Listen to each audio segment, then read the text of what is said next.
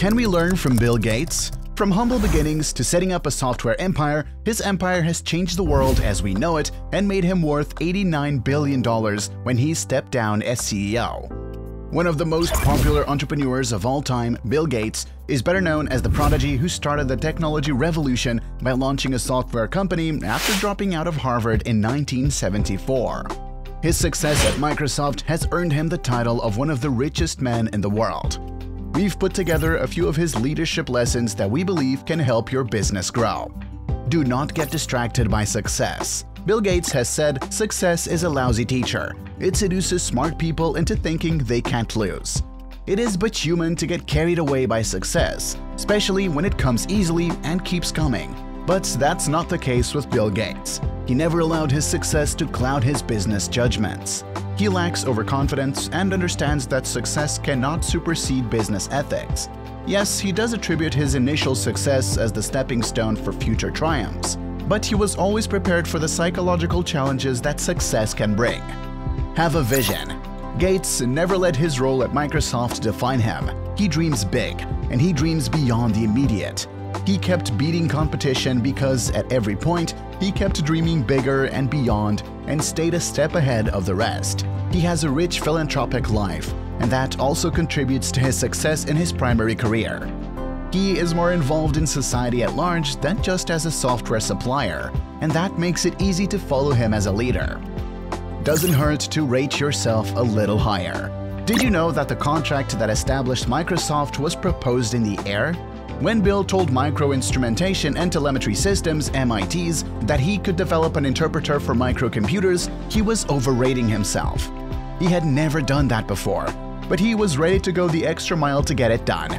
Gates and his partner Alan worked hard to get the interpreter ready within a few weeks after MITS expressed its interest in their proposal. The result of that effort today is Microsoft. Be ready to embrace failure. You've started your business to be successful, but entrepreneurship comes with its set of challenges. Too much success for too long can make anyone complacent and even arrogant about their abilities. Remember that no one is invincible, and you should always be prepared for rough patches. Don't let those bog you down. Instead, get back up, dust yourself, and learn from them. Value time. Gates has said, no matter how much money you have, you can't buy more time. He values every minute of his day and plans his daily activities to ensure the most important tasks never get left undone. He will not attend meetings that don't really need him.